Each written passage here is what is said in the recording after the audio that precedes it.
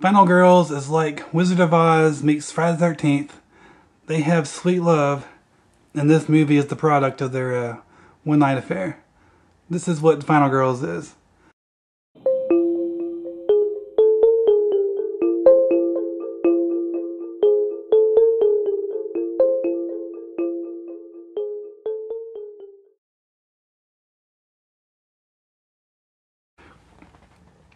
The Final Girls was filmed in 2015.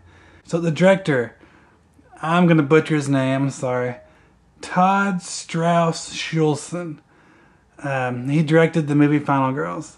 It is a horror comedy. It was filmed on a budget of $4.5 million. And just to put that into a little perspective for you, let's look at Twilight. That was filmed for $37 million. And to me, The Final Girls looks like a much better movie. Everything about it is much better than Twilight.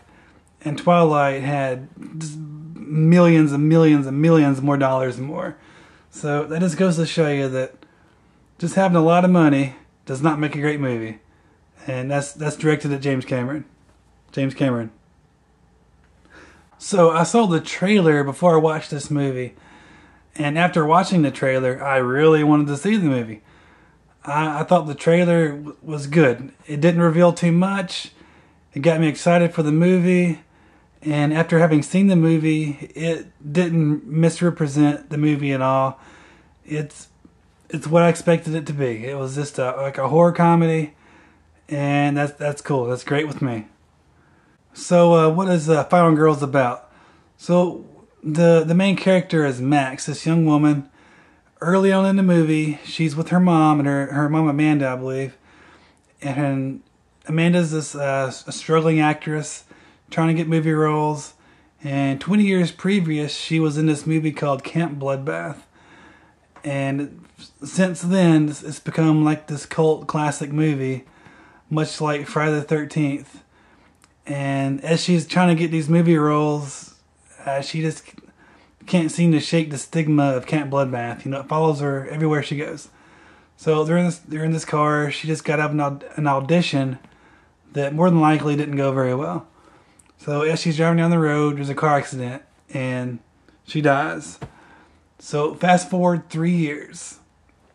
Max has this friend that wants to have a film festival for Camp Bloodbath, and he wants her to go. And reluctantly, she goes. And so Max and a lot of her friends are watching this movie, Camp Bloodbath. Then a fire breaks out in the theater. So the theater, everybody's freaking out. Then Max, finds out there's an exit behind the screen to the movie.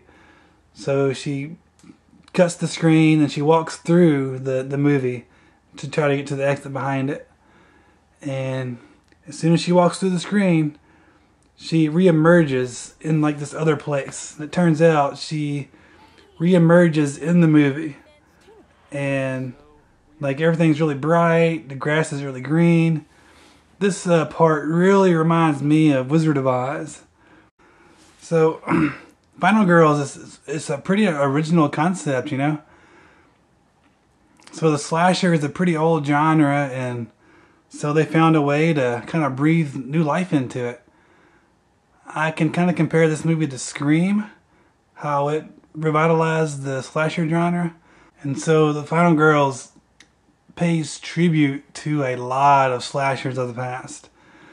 Some of the ones that I kind of picked up on more so than others was The Burning, Texas Chainsaw Massacre, Friday the 13th, that's the most obvious one, Nightmare on Elm Street, and there was a very, very subtle reference to the Chopping Mall, which I thought was kind of funny. And another positive about this movie is that it's actually got a good story. It has a story. Like slashers usually don't have stories or any kind of no real plot. It's just as people die. That's usually the story. And this one's got a really nice story, and it's pretty touching too. Like the mother-daughter dynamic is really, it'll get you in your heartstrings. It's really good.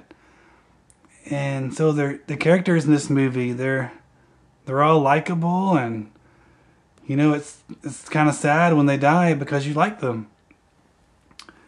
And something else that's kind of interesting is, so this movie is like the characters in the real world go into the movie, and then there's those characters.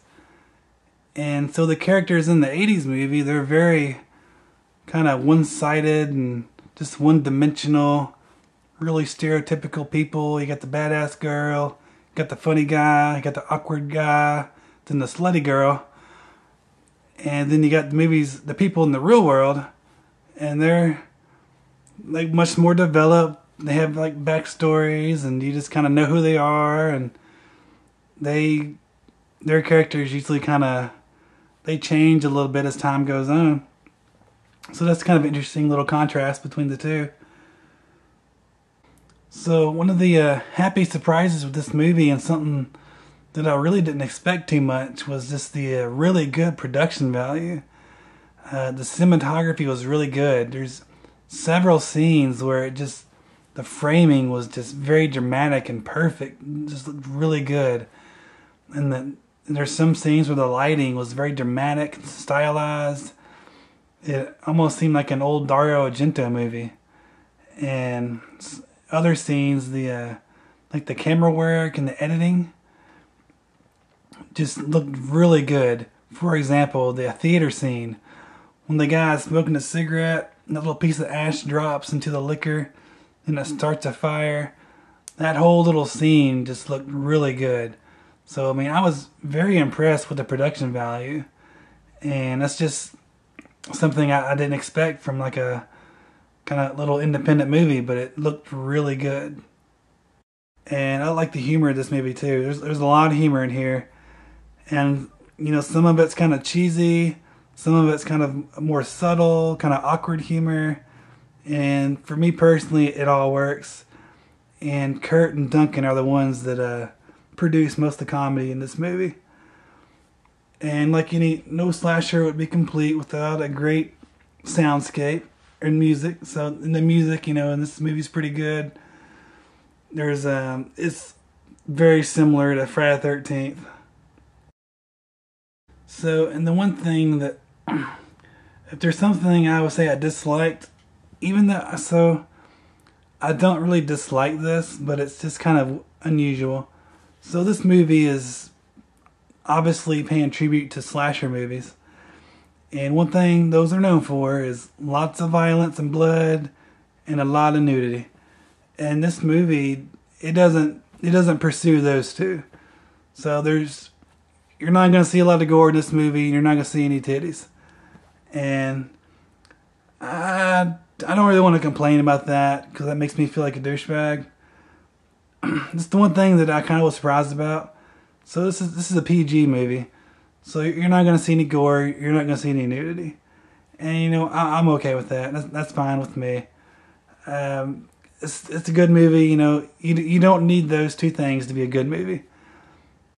But it's just it's unusual for a movie that presents itself as a slasher to not have those two little elements. But having said that, I saw the movie, I liked it, and thought it was just fine. You know, maybe if they added those two things, then it wouldn't be as good a movie, you know.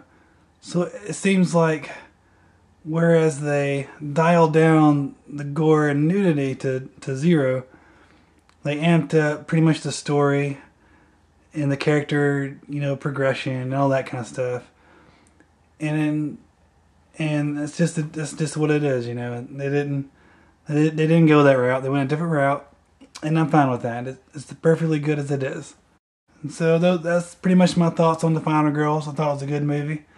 If I had to give it a rating 0 to 10, I'm going to say it's a 9 out of 10, you know, because I think it's really good.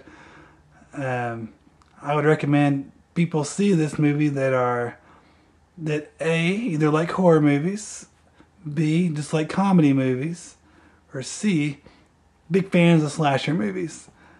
I think anyone can probably enjoy this movie. It's funny, just regardless of anything, if you like comedies, you need to watch it. It's pretty funny. But if you're a horror fan, you know, a slasher fan, then you're going to get like a lot of the subtle kind of references to other movies and the not so subtle references. Just one little side note. So the main villain in this movie is Billy, which is obviously very strong resemblance to Jason. What is up with his little tiki mask? That is that's the one thing I found kind of distracting at first. You know, I was like, man, that mask looks really weird. I've seen it a couple times now. I just kind of glanced over it now, but I thought that's kind of weird. His little tiki mask. I guess it's a comedy, so there you go. But I thought that was kind of weird. But thank you for watching, and hope you come back.